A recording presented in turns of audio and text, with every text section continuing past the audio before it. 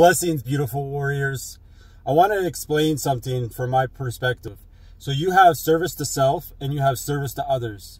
The difference in my perspective is service to self is when you are serving yourself in your desires, in your timeline, what you want to create as the creator you are, what you want to bring in. And so you're doing the work. You're doing the dark night of the soul.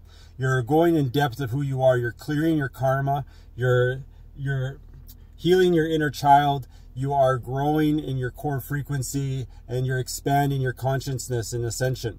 Okay? And service to others is you're going out, you're in the general public, you're doing the doors, you're opening them, you're helping people, you're smiling, you're standing in your power, you're walking in your truth, and you are projecting love to everybody without having fear or hatred. You are compassionate, okay?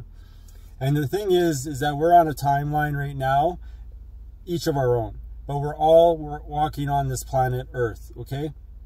And so you're building up your core frequencies while others are not, and you're doing the service to self, and it's not selfish because you still need to be the leader within yourself so you can lead the others around you. And that's all that this is. And then when there's enough of us that are serving self, that are becoming the leaders, that are raising the core frequency within us all, once we hit a tipping point, it will raise the frequency of everyone else too. But our timelines will already shift. That's why some people will be able to see the event that's going to happen and others will not, is because you have to be able to believe something in order to achieve it. You can't just have it happen for you. You need to do the work yourself. Does that make sense to you? Let me know. I love you. I bless you. I honor you. I adore how much that you've been working at yourself and building up your core frequency.